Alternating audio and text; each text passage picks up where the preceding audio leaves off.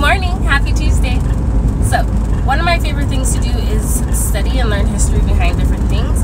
And one of my favorite things are names. Because I have a different name, Catriana, which is a made-up name from my mom because she liked the name Katrina. Anyways, I digress.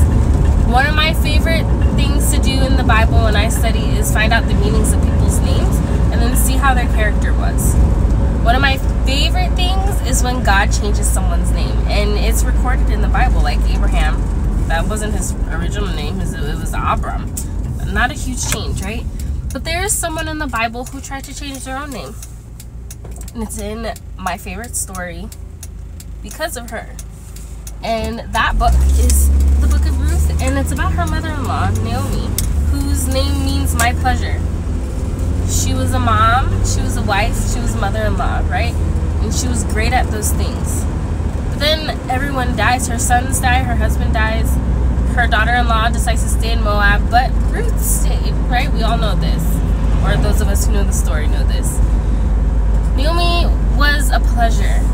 But when they got back to Bethlehem, she told people, no, my name is Mara now. Bitterness. She was bitter.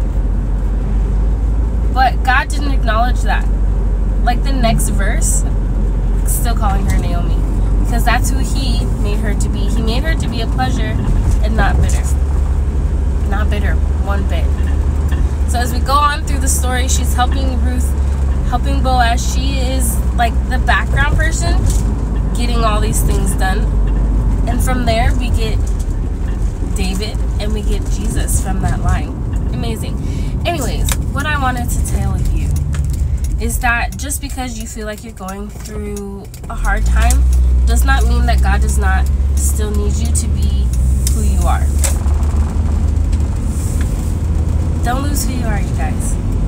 You were created for such a time as this, in the generation we're living in right now, and He has an amazing work for you to do. So just remember, you're struggling, pray about it, write it down, take it to the Lord in prayer. Called you to be something. Don't try and change who you are based off of your circumstances. He made you perfect. He made you beautiful. He stitched you in your mother's womb just the way you are. So don't be like Naomi today in trying to change who you are based off your circumstances. Make your circumstances work for you and still be the beautiful person God made you.